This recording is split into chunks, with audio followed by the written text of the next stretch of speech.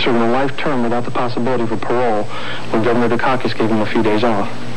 Horton broke into our home. For 12 hours I was beaten, slashed, and terrorized. My wife Angie was brutally raped. When his liberal experiment failed, Dukakis simply looked away. He also vetoed the death penalty bill. Regardless of the election, we worry that people don't know enough about Mike Dukakis.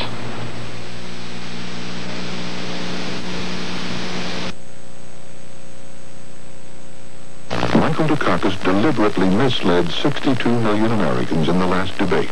Listen carefully. I didn't raid the pension fund in Massachusetts. You're dead wrong, George. We didn't do that.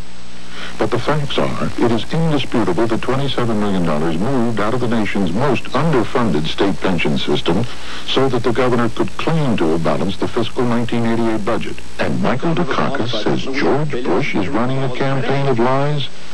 Michael Dukakis is unbelievable.